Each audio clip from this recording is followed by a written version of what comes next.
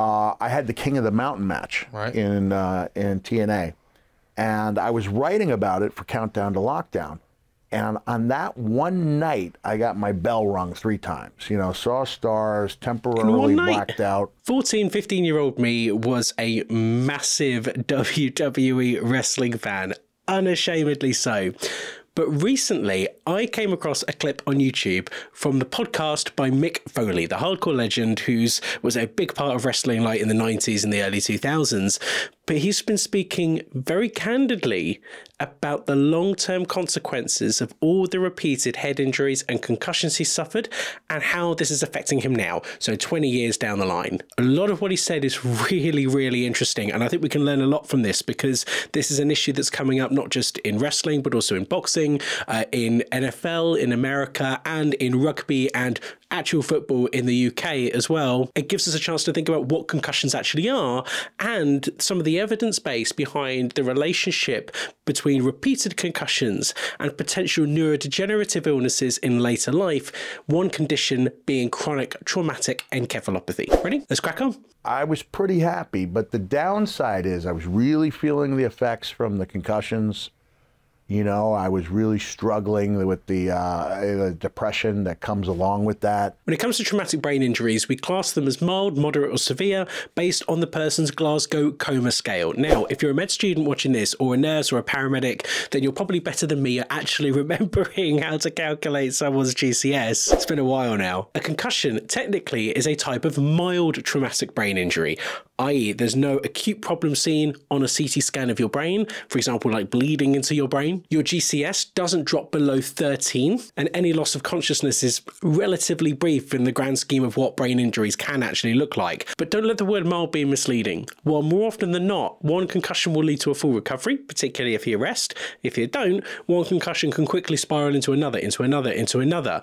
And if this is from your line of work, one concussion can quickly spiral into the hundreds. That's where things get really dangerous. I think I even said on my A&E biography, they didn't go to details, but they took the soundbite, is that I would wake up certain mornings and I just go, oh, this doesn't even have the chance of being a good day. And the morning is so often the worst time for people that do have depression.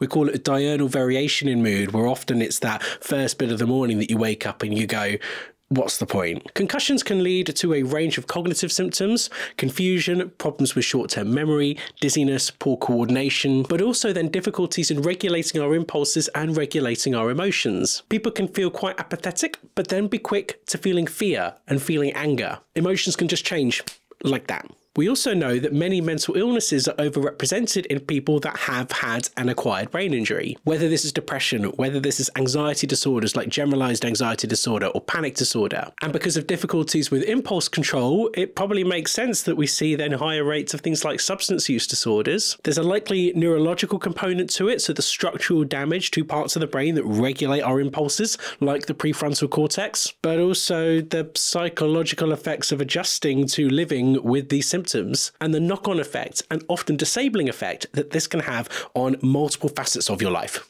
Because of the way I felt, and there's that fog that follows you. A lot of people have had the concussions. You feel like you're in a fog or you're underwater, but there's a muted feeling and you're walking around like with your senses are greatly dulled by these. I think a lot of people with depression can probably relate to that too. Because I was essentially getting one every time I got in the ring. Wow. And this is the issue, right? So if you have one concussion, you need to rest until you're fully recovered to reduce your chances of getting another one. Symptoms of a concussion include an impairment in something we call executive function. This is a very mature brain function. It involves planned, socially acceptable, thought through ways of achieving our goals, and it requires attention, judgment, working memory, all stemming from this structure in the brain called the prefrontal cortex. Psychiatrists' favorite part of the brain because the prefrontal cortex is basically implicated in every neuropsychiatric disease that we study and that we treat. If you combine difficulties with attention, judgment, working memory, slower reaction times, poor coordination, and it's no wonder that if you don't fully recover from one concussion and you're still symptomatic when you go out and do something like wrestling or another sport that might involve the risk of a head injury, you're much more likely to sustain another one and another and another and another and another. One concussion can breed more concussions if you do not allow yourself to recover. And I did kind of realize it because I remember there were times like after Rick and I had that a really good match where I was like, okay, I could tell by like the adrenaline rush, but the ringing, there was this strange feeling where it's a combination of euphoria, adrenaline, in a way that you know from past history is going to manifest itself in a big downer within a day or two's time. And that must be really scary to experience, that you're on this sort of high, but knowing that there's going to be a low that's going to come, but you're not quite sure when and where and how and in what way. And our prefrontal cortex regulates our more impulsive parts of our brain. You start acting more impulsively, but also it becomes much more difficult to regulate your emotions. It's more difficult to regulate reward pathways or the fear response in the amygdala, etc. So then these emotions just hit you like a ton of bricks, and then they can completely switch and be turned on their head. I had the King of the Mountain match in TNA, and I was writing about it for Countdown to Lockdown. And on that one night, I got my bell rung 3 times. You know, saw stars, temporarily blacked out. And every other time something like that has happened during the course of my career, I could watch the match back and go, that's where it happened. That's where it happened. The last time we showcased when Booker's super kick. You could tell. Yeah, you could tell. Boom, and then, okay, that's why I felt that way the next couple days. But in this case, I'd be like, okay, here come those forearms from Samoa Joe, which look like regular forearms. So concussions are happening from impacts that are of lesser and lesser severity. Here comes this thing. And I kept saying, maybe they're missing the camera angles. Concussions are not just from direct impacts to the head. Anything that makes this soft, mushy brain bounce around inside our rock hard skull can I'm using all the technical medical terms here, can lead to a concussion. Most head injuries, including concussions, will happen from an acceleration deceleration injury. There's an impact that happens, your head moves forward and then back, and it's the sudden start and then the sudden stop that makes the soft mushy brain inside our skull bounce back and forth. And the problem is that brain then bounces off the hard surfaces on the inside of our skull. So it's not just the parts of the brain where the initial impact is, it's the other parts of the brain that bash against the skull as it's bouncing around. The frontal lobe and the temporal lobes are really vulnerable to this because it's these parts of the skull that have the sharpest, spikiest bits on the inside. The frontal lobe has the prefrontal cortex, the temporal lobe has a big role in the fear response from the amygdala, our emotion regulation, short-term memory with the hippocampus, so we can start to match up the structures that are really vulnerable to damage in the brain with the symptoms people commonly experience as a result of a concussion or any other type of traumatic brain injury. A year or so later, or maybe been 2 years, when I got off the stage in Boston with Chris Nowinski in the audience, I said, Chris, this might sound crazy, but I feel like I'm getting better. And he said, Mick, what you're doing on that stage is like gymnastics for the mind. It's the best form of exercise. I said, how so? He goes, well, you have stories that you've memorized. You have stories that So this is all about the theoretical basis for brain training, right? So he called it mental gymnastics. And even though this run of the tour is over and I'm not sure when I'll be going out on a regular basis again, I've got other things that keep my mind working, like this show. Neurons in our brain have one life. They're not like skin cells that continue dividing and then we shed the old ones, we have a whole new set. Same in the gut. Neurons, nah.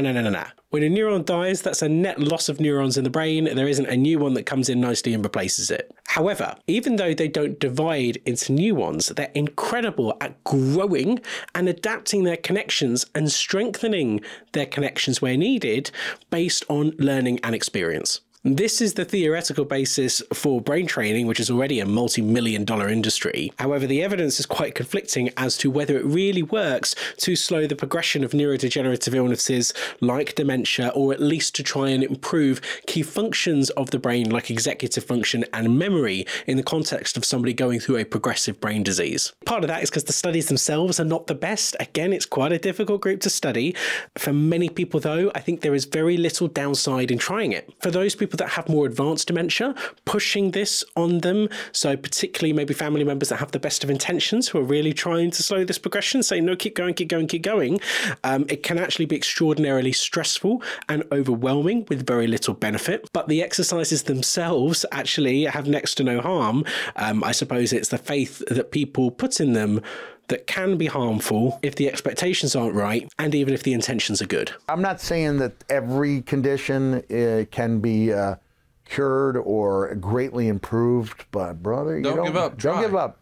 You don't know unless you try. And above all else, a positive mental outlook is more important than anything. Yes, but easier said than done. We know that nearly all chronic medical conditions are associated with higher rates of depression, and that untreated depression can then worsen outcomes. So whether this is people with heart failure or COPD or things like dementia with then depression on top. You isolate yourself, so you reduce your support network around you that's there to try and help you. It can make people more apathetic to then engage in the different types of treatments that are needed, not just medications, but the non-medication stuff that is so important in loads of different chronic health conditions. You lose structure to your day, and a healthy bit of distraction that can be really good and give you a sense of relief, all fueled by this sense of perpetual hopelessness that is itself a symptom of depression. So a plea to my fellow healthcare professionals: if you are helping to support people with chronic disease, please keep an eye out for potential comorbid depression. That's a very treatable condition and massively will improve people's quality of life and their outcomes from the original disorder that you're trying to treat. Impact test is meant to give you a baseline that can be judged against after a head injury. So your baseline is supposed to be you at your best, and then they will compare that to where you registered.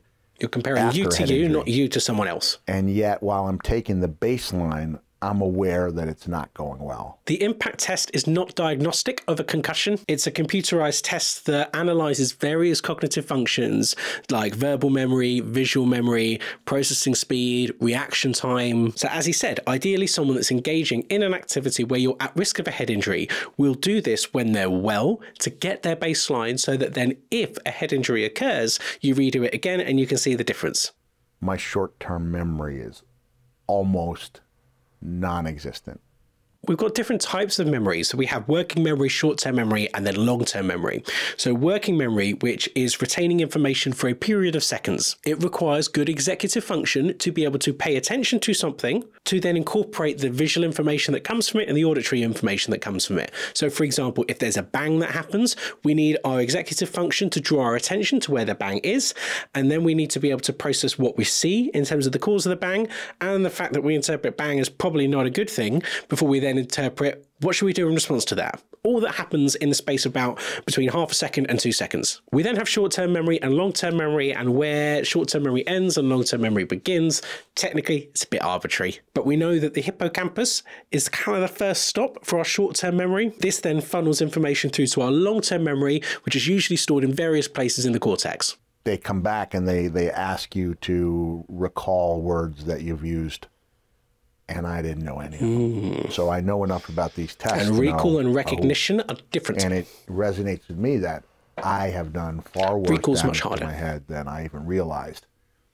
So You didn't know until that moment? No. I mean, so let's talk about the difference between recall and recognition. So if I ask you to remember 3 words, classically, when we do these memory tests, we ask people to remember apple, table, penny. I'll first ask you to repeat those words straight after I've told you them to make sure that you've actually registered and processed that information in the first place. The last thing you want is to say someone has cognitive impairment, all because they haven't got their hearing aids in and they didn't actually hear what you said in the first place. Then what I need to do is to stop you from rehearsing this information back and forth. Going, apple, table, penny, apple, table, penny, apple, table, penny.